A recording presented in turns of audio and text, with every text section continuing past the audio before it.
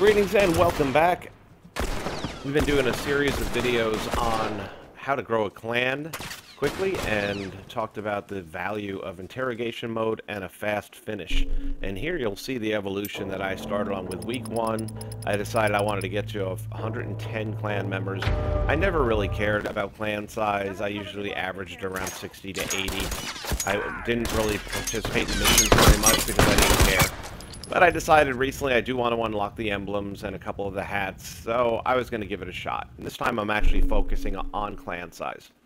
As you can see, by the end of week 1, day 6 alone, through fast finishes and huge gains in population, I'm already starting from 5 up to somewhere near 30 or 40 in week 1.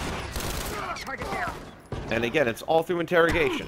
So getting it done quickly, which means you can't be camping out a lot. You have to be moving. You have to hit hard. When a teammate goes in, you have to have their back. But look at these times with 8.5 minutes left. Look at the bonus payouts. The low score was 7,800.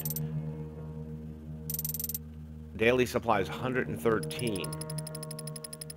We're at 60 survivors at the end of week 1 from 5 at the beginning of the week. That's pretty damn good. Well, I take care of this. Here we are at just over 7 minutes.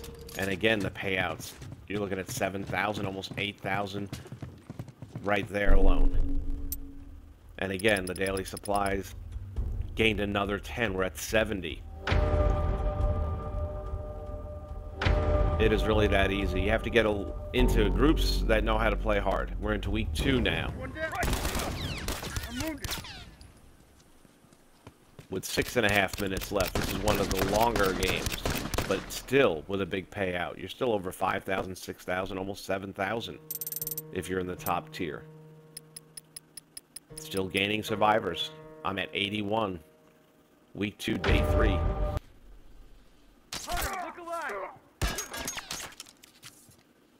Ahead, nice.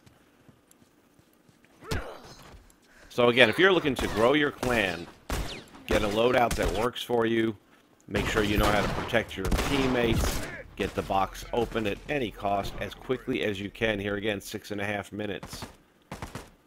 That's over 5,100 points again. Conversion. Picked up another 4. So we're almost at the end of week 2 at this point in time. Here we go again, 7.5 minutes on the clock. That's a big one right there. Nothing to worry about. First day of the 3rd week. And what do we get? Look at this. Picked up 4 more. We have 107. So I'm 3 away from the target. 3 survivors away. 1 more mission should take care of that. Damn, he won't go down. Everybody shiv. Everybody shiv.